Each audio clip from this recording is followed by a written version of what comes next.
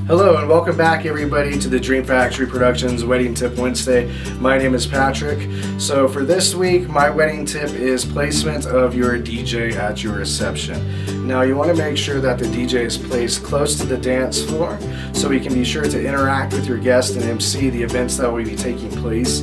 We have been placed in some funky areas in front of guest tables that creates a kind of bad experience for your guests depending on where we can place speakers and whatnot, plus it cuts down on our interaction. So definitely take into consideration where you place your DJ for the best entertainment for your reception. So until next Wednesday, my name is Patrick with Dream Factory Productions and this is your tip for Wedding Tip Wednesdays.